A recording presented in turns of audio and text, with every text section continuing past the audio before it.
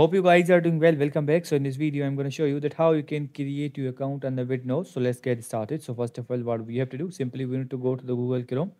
And after going to the Google Chrome, we have to write the name here. So I'm going to write the website name, as you can see, Vidnoz here. So we have to press the enter.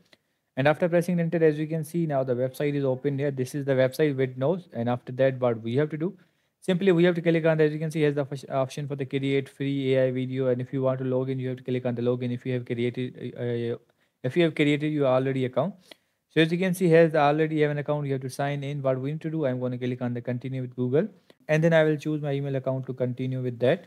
And let's click on this, and now we have to click on the continue again. As you can see, now our account is created. Now we can log in successfully. So as you can see, our account is created successfully. Now you have to wait for a few seconds. Creating account on the Vidnoz is very easy. Now we just need to answer some questions like the explainer. I'm going to choose the explainer here, and now if you want to choose any kind of style, you can also do that.